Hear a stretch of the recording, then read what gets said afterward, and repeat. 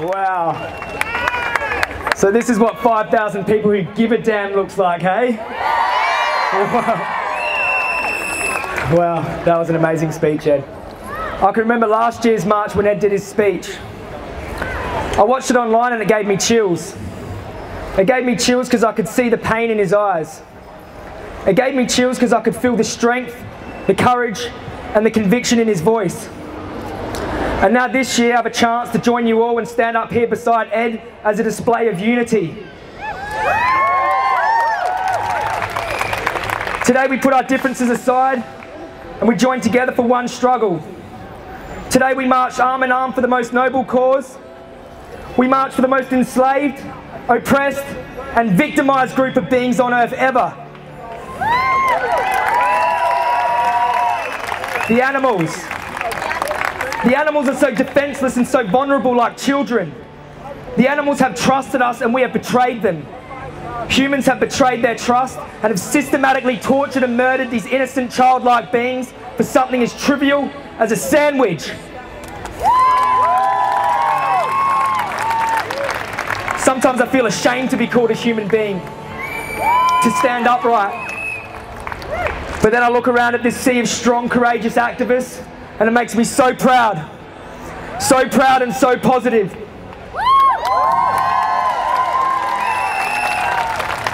I see the masses taking veganism seriously and it gives me hope. Hope and motivation that what we are doing is working.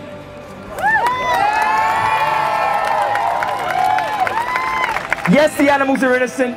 Yes, they have done nothing wrong to deserve the horrific abuse and torture humans inflict on them every second of every day. But we as activists are their defenders, and we must stand together worldwide from across countries to support each other.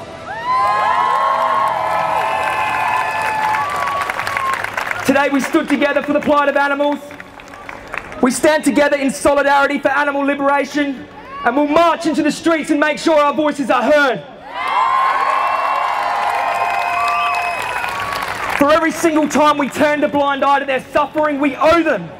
For every single time we participated in their murder, we owe them. Being an activist is the very least we owe them. You know, when Ed and Luna brought out their animal rights film, Land of Hope and Glory, I watched it and I wept. I wept because I felt helpless. I wept because I could feel their suffering like it was my own and I couldn't stop it. But it was in that moment of helplessness that I realised I can do something. We can do something.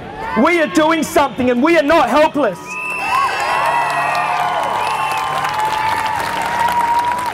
We can stop this. And by channeling all that emotion into our activism, mark my words, we will stop this. We must work tirelessly as activists towards a vegan world. We can never have peace until the animals have peace. We can never give up, no matter what.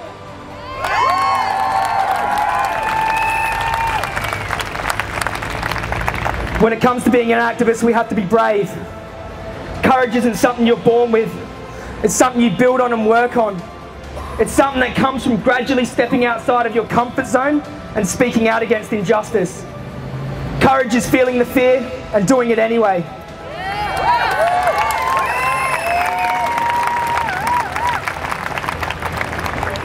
Today we march for those who can't march for themselves. We shout loud our truth for those who can't speak for themselves. And we'll stand up and fight for those who can't defend themselves.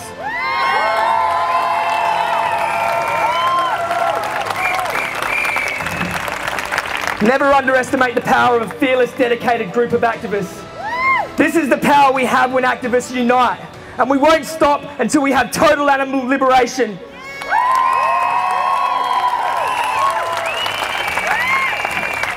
Never give up. Thank you.